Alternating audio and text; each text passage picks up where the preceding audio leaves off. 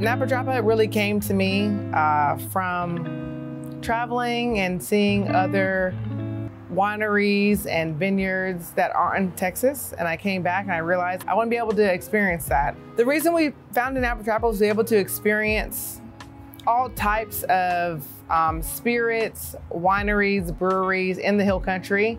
We really wanted to have that in Texas. The wine space specifically, honestly, came from my sister and I going to Napa. During COVID, a lot of the wine tours were either canceled and or very limited space because of the social distancing. Upon us going, we realized, you know what, we can do this here in our own state. Wine is not intimidating. Wine is welcoming. Napa Trapa is here to ensure that anyone who wants to be a part of the community can be. You can learn, you can taste, you can pair. That's what it is to me. That's the reason we started it. For me, it's just us.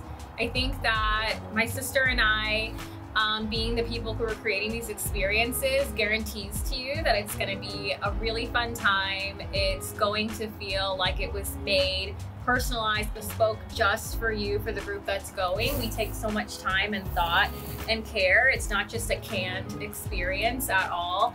I think we both know how we felt our first times entering the Texas Hill Country. I mean, that's the point of us being the ones to create it. We do that with us in mind. And we also know how to have a good time. So we're not gonna send you to places that we feel are too stuffy, places that take themselves too seriously, but more than anything, we want you to go to have an amazing time, to make amazing memories, and for us to be the people who influence that for you. A day in Napa Trapa, I honestly feel like it is really about community. It is really about consistency, and it's really about just being calm. I honestly feel that there is a heightened expectation when you're out in the distilleries, the breweries, the wineries, that you're supposed to know, you're supposed to pay, you're supposed to be there. The thing that Napa Trapa is set up to do is to ensure that you are feeling comfortable and confident. This is not for you to have to pay an extended amount of money. This is for you to just be comfortable. We're gonna get you there, you're gonna be comfortable, you're gonna be educated on what it is that you're about to do. May it be doing a beer flight, doing a wine tasting. That's what really Napa Trapa is all about. And going into those different situations, we realized we were feeling a little uncomfortable. And in our own space, we understand wine, we understand sulfates, we understand pairings, and it seemed as if maybe we weren't supposed to be there.